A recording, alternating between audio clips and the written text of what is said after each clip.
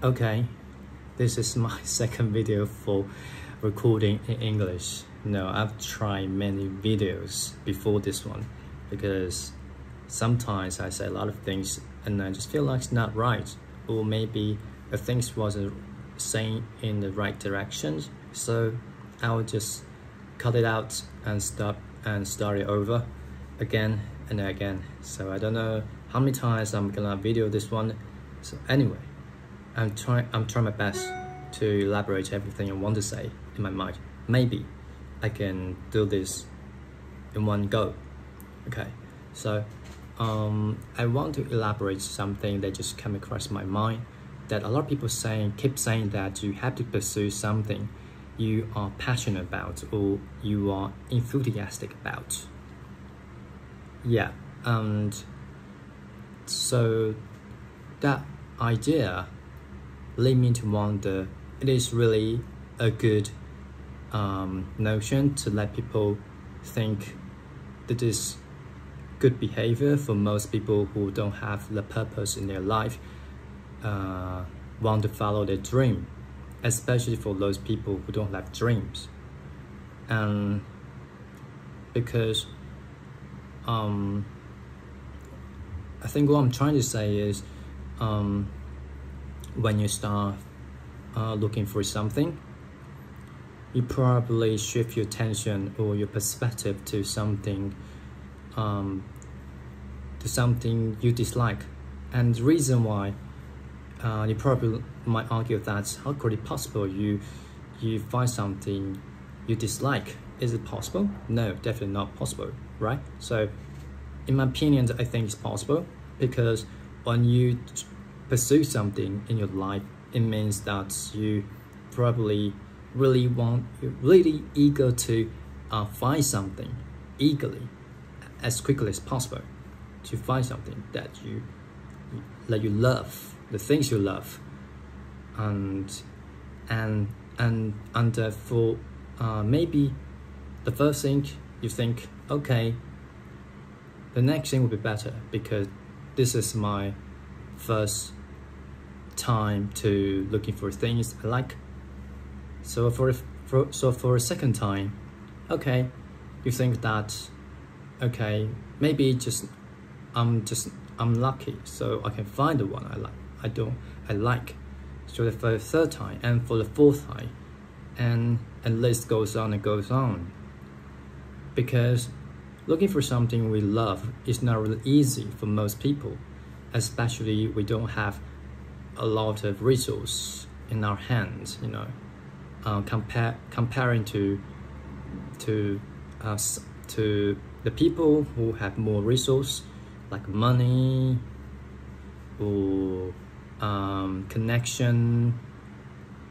Yeah, so I guess that's the reason. And those negative feeling will affect your little mind, and it might break your feeling and shift your attention to something negative, and you will start complaining that why wouldn't I find something I like? That I just want something I like happened in my life. Is that really impossible? Yeah, those kind of unhappy feeling just happened and created by your brain. So I think it's sort of the negative cycle, and we are trapped into this cycle. So on the other hand, I want to elaborate different idea, and that might help me or help other people to find out what they like. For example, okay, now you're looking for something, you have to shift your idea into something like, I have to dig something for the things I'm doing. For instance, I'm doing, and then find out what kind of things you might interested in. Okay, for example, now you probably like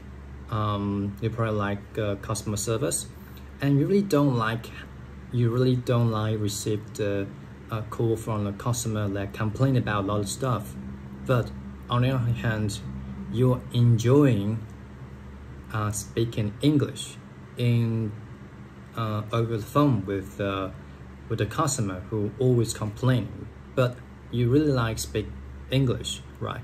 So you probably don't like this job.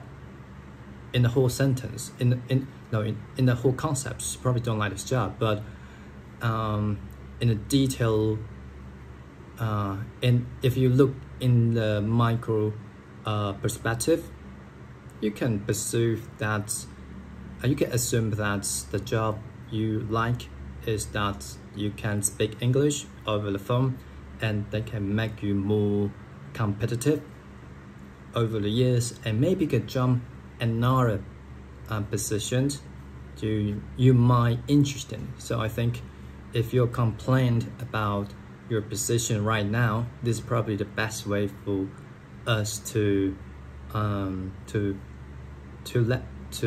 stop worrying everything or complain to everything in our job, right?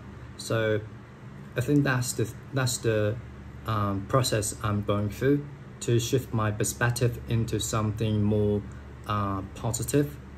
Yeah, and yeah, I think that's a really good idea for most people, especially for those who don't have purpose in their life, like me. For example, I'm no idea what I'm doing in my job, and also I don't even know I like this job or not. Probably like 70% dislike this job and 3% complaining about this job. You probably say you would say that you definitely have to quit this job, but in my present positions, I'm not allowed to do that because I don't know what I'm going to do for next job. So to handle this kind of situation, I have to be optimistic, be more passionate to dig the things I like in the present situation. Yeah, I guess I start doubting. It's really weird. Why would I say that? Anyway, I think that's just my humble opinion for myself, and maybe for the people who might have tried to watch this video. Probably not. Anyway, yeah, I guess that's it for today, and thank you. Okay.